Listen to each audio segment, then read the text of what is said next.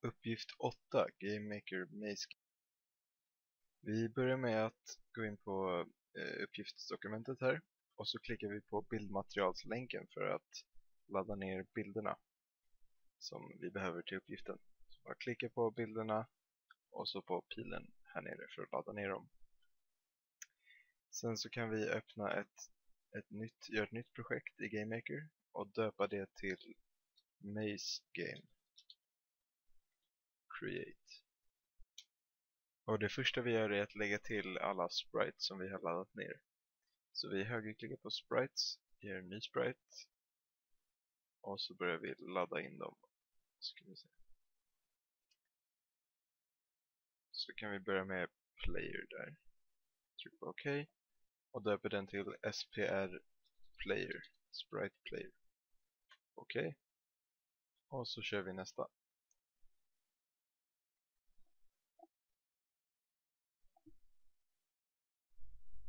Och döper den till SPR target. Och nästa.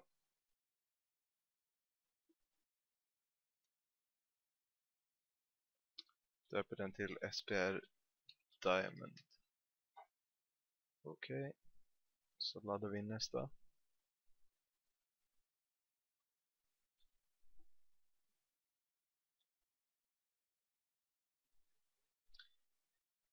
Då tar vi den här spindeln som går till vänster och så döper vi den till SPR monster left. Trycker på OK. Och nästa döper vi till SPR monster right och väljer den som går till höger.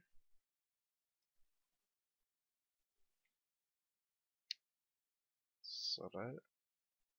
Sen så har vi nästa. Och det blir då stenbumlingen som ska agera som en dörr. Så då döper vi den till SPR door. Okej. Så tar vi nästa. Och så döper vi den till SPR wall. Och laddar in väggobjektet. Eller spriten. Så. Och så har vi en till. Så vi kan döpa till SPR heart. Och ladda in hjärtat.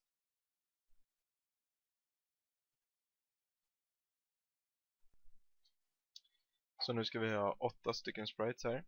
Och då ska vi ladda in, skapa objekten som tillhör dem. Så vi skapar först obj player och väljer den spriten. Okej.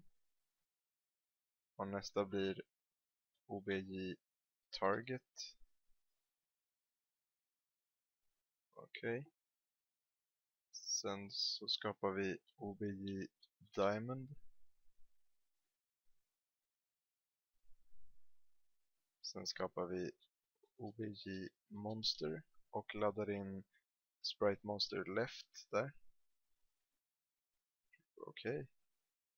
Sen så skapar vi obj door och laddar in dörr-spriten.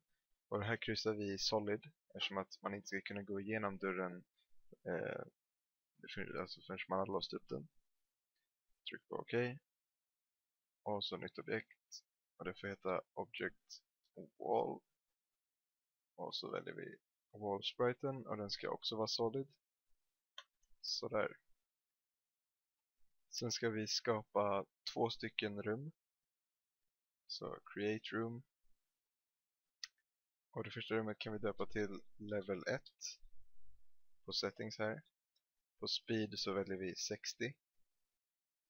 Och så ska vi lägga in lite väggar så att det ser ut som någon sorts labyrint. Vi börjar med att lägga in väggar runt hela rummet så man inte kan gå ut ur det. Sådär. Och sen kan vi lägga in lite labyrintväggar. Någonting sånt där. Och så lägger vi in spelarobjekt också. Någonstans i rummet. Så. Sen skapar vi ett nytt rum. Och det kan vi gå in på settings och döpa till level 2. Och på speed så skriver vi in 60. Och samma sak här, så placerar vi ut väggar först.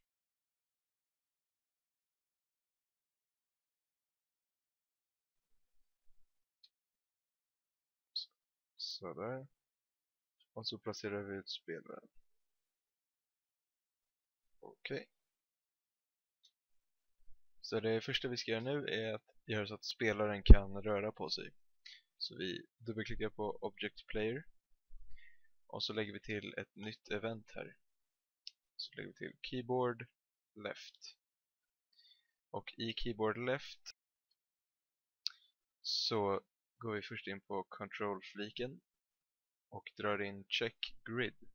Eftersom att vårt spel ska vara uppbyggt på ett rutnät så ska man bara kunna röra sig om man är på en av de här rutorna. Och här skriver vi 32 och 32, vilket betyder att rutorna kommer vara 32 gånger 32 pixlar stora. Okej.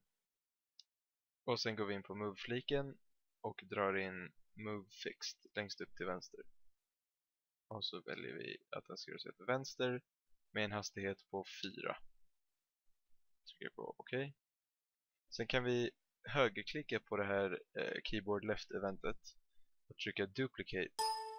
Så kommer vi kunna få få ett likadant event fast right den här gången. Och då behöver vi bara dubbelklicka här på Start Moving in a Direction och byta till så att den rör sig åt höger istället. Så vi fyller i högerpilen och tar bort vänsterpilen där. Nu klickar på dem. Trycker på OK. Och så gör vi likadant. Vi duplicatar för Keyboard Up. Dubbelklickar på den och väljer uppåt pilen. Duplicate igen och neråt pilen. Så dubbelklickar vi där och väljer att den ska röra sig neråt. Okej. Och om vi testar spelet nu så kommer man kunna röra sig fram och tillbaka. Man kommer åka igenom alla väggar. Som ni ser.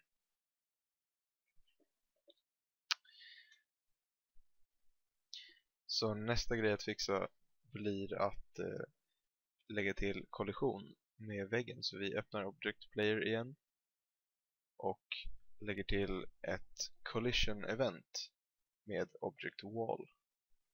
Där.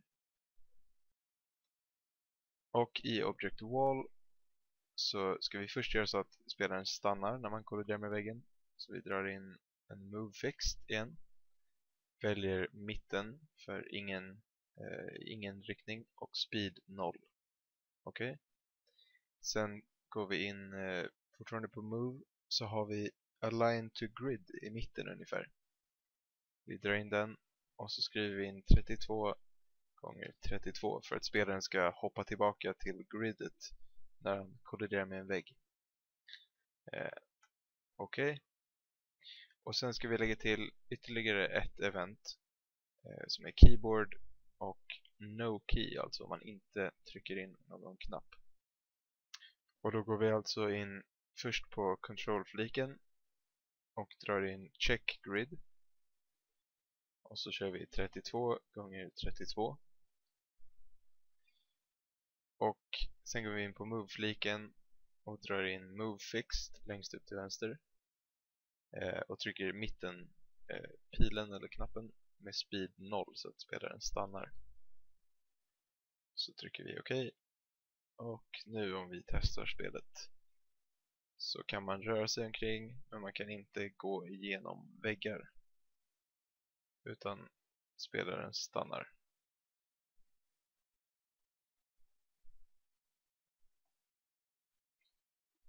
Nästa del blir att göra så att man kan ta sig till nästa rum. Och det kommer man göra genom att kollidera med Object Target, som är den här hamburgaren. Så vi börjar med att placera ut en sån hamburgare i vardera rum. Placera ut den där. Och en i rum 2. sådär. Sen öppnar vi Object Player och gör ett collision event med Object Target. Och så går vi in på main 1-fliken. Och längst ner till höger har vi check next. Vi drar in den. Så if next room exists, om nästa rum finns, om det finns ett till rum, så ska vi gå till det. Och då drar vi in next room. Sådär. Sen ska vi lägga in monstren, alltså spindlarna. Så vi öppnar rum 1 igen och lägger in kan lägga in ett par spindlar så här. Så. Och så öppnar vi Object Monster och börjar med att lägga till ett Create Event. Och i det här eventet så ska vi dra in under Main 1-fliken, så drar vi in Change Sprite. Och här ska vi bara byta hastigheten på spriten så att den inte rör sig så snabbt. Så vi väljer Sprite Monster Left. Och så på Speed istället för 1 så skriver vi 0.2 lagom. Okej. Och sen ska vi även göra så att den börjar röra sig åt vänster. Så vi drar in under Move-fliken, längst upp till vänster Move Fixed som vanligt. Och så trycker vi vänsterpilen med en speed på 4. Okej. Och sen lägger vi till ett collision event med object wall. Så när du spelar, eller när spindeln krockar med väggen, så ska den byta riktning och byta så att spriten rör sig åt höger istället. Så under move-fliken så lägger vi in reverse horizontal först. Vilket gör att den kommer byta riktning som den går åt. Sen går vi in under control och lägger in test variable. Och på variable skriver vi h-speed, vilket står för horizontal speed. Value kan stå som 0 och operation väljer vi greater than. Så om horizontal speed är större än 0, det vill säga att den rör sig åt höger, då ska spriten ska byta så att den pekar åt höger. Och då går vi in på main 1-fliken igen och väljer change sprite. På sprite så väljer vi sprite monster right med en speed på 0.2. Okej. Sen går vi in på control och drar in else-rutan. Det vill säga om den inte rör sig åt höger, då är det till vänster den ska byta. Så då går vi in på main 1 igen och change sprite. Och så väljer vi sprite monster left med en hastighet på 0.2. Okej. Om vi tittar på hur det här ser ut, så ser vi att spindeln rör sig fram och tillbaka och byter håll när den krockar mot väggarna. Men det händer ingenting när man går mot spindeln än så länge. Så vi öppnar Object Player och lägger till ett collision event med Object Monster. Och så på move-fliken under jump där så har vi jump to start. Trycker vi OK. Då hoppar spelaren tillbaka till där den var från början. Nu ska vi lägga in så att de här dörrarna blockerar målet man ska ta sig till. Så vi går in i vår bana och så går vi in på Objects och väljer Object Door och lägger in en dörr framför den här hamburgaren. Vilket gör att man inte kommer kunna ta den. Det vi ska göra först sen är att öppna Object Door och under Parent, lite längre ner här, Parent, så väljer vi Object Wall, vilket gör att den kommer få samma egenskaper som väggobjektet. Så den kommer agera likadant. Det vill säga att man kommer krocka i den och spindlar kan krocka i dörrarna och sådär. Och de här dörrarna ska då tas bort när alla diamanter som ska finnas på banan att plocka, när de är borta så tas dörrarna bort. Så vi går in på banan igen och placerar ut några Object Diamond. Bara placera ut dem lite var som helst. Sådär. Och sen kan vi gå in på Object Diamond och lägga till ett collision event med spelaren. Så när spelaren krockar med de här diamanterna så ska de tas bort. Och då går vi in på main 1-fliken och drar in destroy instance. Så, okej.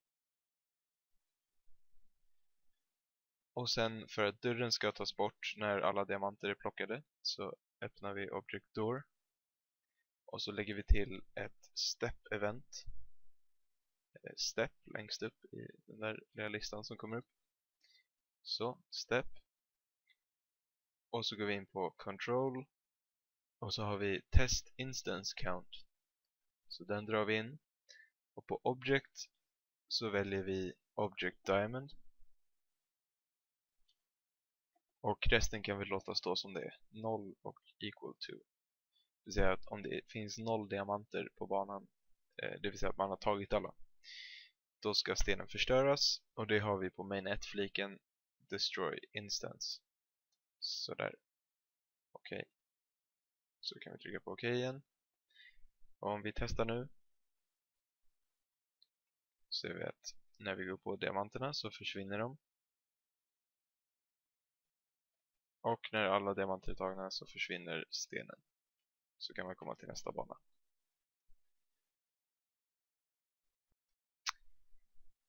Nu ska vi lägga till så att spelaren har liv. Och då ska vi lägga till ett till objekt. Och det objektet heter object score. Eftersom det ska vara liv och score-objekt.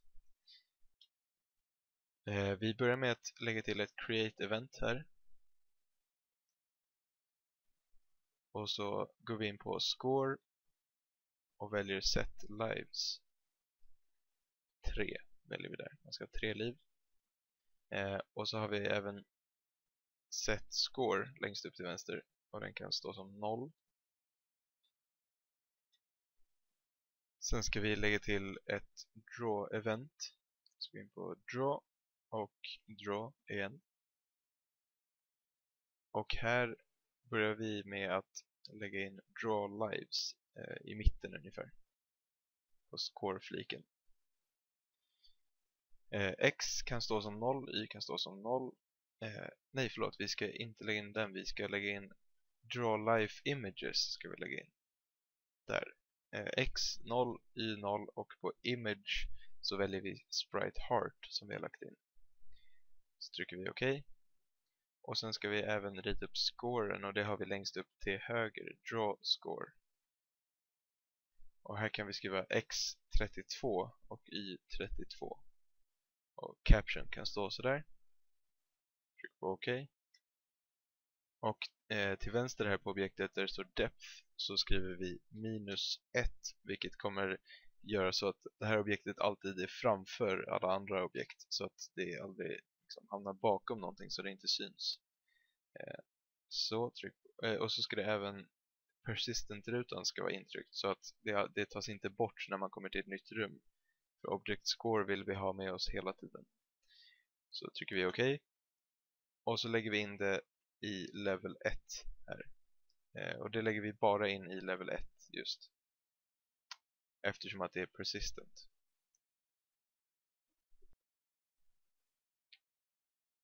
Så om vi testar spelet nu så ser vi att man ser sitt liv och score där uppe, men den påverkas inte av någonting just nu. Det ska vi fixa. Så vi stänger ner där. Och så går vi in på Object Player och går in på kollisionen här med Object Monster. Så varje gång man träffar ett sånt här monster så ska man förlora ett liv. Så vi går in på Score-fliken och i mitten ungefär har vi Set Lives där. Och på New Lives så skriver vi -1 och så kryssar vi Relative som att den ska ta bort 1. Alltså relativt från livet man hade från början. Så trycker vi OK. OK igen. Och sen på Object Diamond med kollisionen med spelaren här så lägger vi in på score-fliken, under score-fliken så har vi set score. Så drar vi in det längst upp här. New score väljer vi 1 och den ska vara relative så att den lägger till 1. Tryck på OK. Och sist men inte minst ska vi göra så att spelaren dör, så att spelet startas om när man förlorar alla 3 liv. Så vi öppnar Object Player och lägger till ett Step Event. Det kommer alltså, Step Eventet körs varje frame i spelet. Step, och sådär. Och så lägger vi in, på score-fliken så har vi Test Lives. Så dra in den. Så value 0 equal to, det är okej. Så if lives are equal to 0. Och sen går vi in på main 2-fliken och där har vi restart game. Så om man har 0 liv kvar så kommer den starta om spelet. Och här kan man ju, istället för restart game, kan man göra så att den går till ett annat rum till exempel. Sådär. Så om vi testar spelet nu. Så har vi har score som ökas när man plockar diamanter. Dörren tas bort, där dog vi en gång. Förlorade 1 liv. Man kan, om vi dör 3 gånger så kommer spelet startas om och scoren resetas. Och så kan vi gå till nästa rum. Och här kan vi då lägga in fler fiender och diamanter och sådär. Det var det.